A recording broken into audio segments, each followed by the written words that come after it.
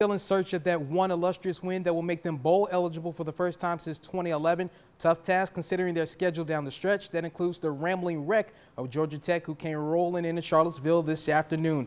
Georgia Tech led 14-13 at the break and scored 2 quick TDs to start the second half. Virginia will answer. Kurt Benkert lobs the ball 34 yards into the waiting arms of Andre Lavroni. The touchdown cuts the lead to 8 after a Quinn Blanding interception. Benkert throws along the far sideline for Donnie Dowling, and the senior pulls in a 28-yard score. 2-point conversion ties it up at 28. UVA up 5 points. 3 minutes left in the game. Taquan Marshall connects with a wide open Ricky June for the Georgia Tech score. They get the 2-point conversion. They're up 36-33. 90 seconds left. Last chance for the Hoos. Benkert, he finds Lavroni through the rain. 27-yard score.